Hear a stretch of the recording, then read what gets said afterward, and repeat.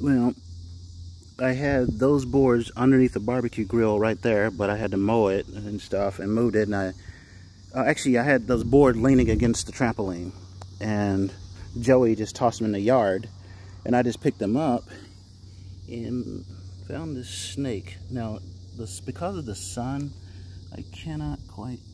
Oh, there he's moving now. I think I'm scaring him. Don't know what kind it is, but I don't think he's venomous. If he is,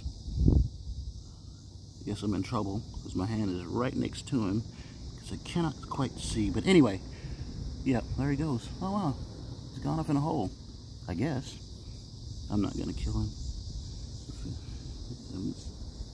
Yeah. Oh well. Live and let live.